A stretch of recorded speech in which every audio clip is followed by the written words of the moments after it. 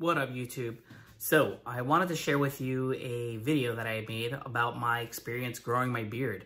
So, I've never really grown a beard before. This is my first beard, and I'm now 40 years old, so I was like, what the hell? It's time of the coronavirus. We're stuck indoors for 8 weeks. What else do I got to lose?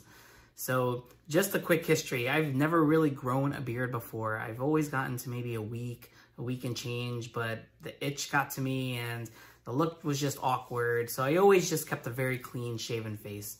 And, you know, if I did ever get a week into just growth, people would start making fun of me and I would look shaggy, and I was like, you know, the hell with it, just keep shaving. But then I was like, you know what, I'm gonna give it a go. I'm gonna see what this thing looks like. I really have no idea what to expect. I don't know if there's gonna be patches, if it's going to be gray. I had no idea. So I'm just gonna quickly tell you some things that I thought were kind of cool. I got a lot of compliments. My beard obviously is very full. I got a big, you know, goatee area. My mustache is very dense. And there weren't really many patches. It had maybe a little on this side.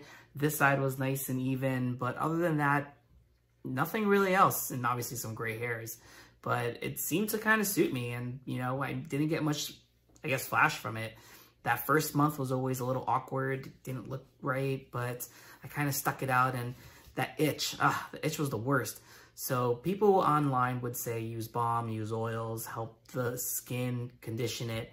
But I thought, for me, using hand lotion was the best. I used CeraVe, and I'd rub it in just every day, twice a day, and my skin would be awesome. And the itch just didn't bother me after a while, and I loved it.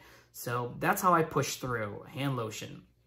And then once my hair started coming in, I basically conditioned it with, you know, balm and oils just to kind of keep the skin moist. And obviously brushing it and combing it and getting all those products helped out a lot too. So without further ado, here is 12 weeks of me growing a beard.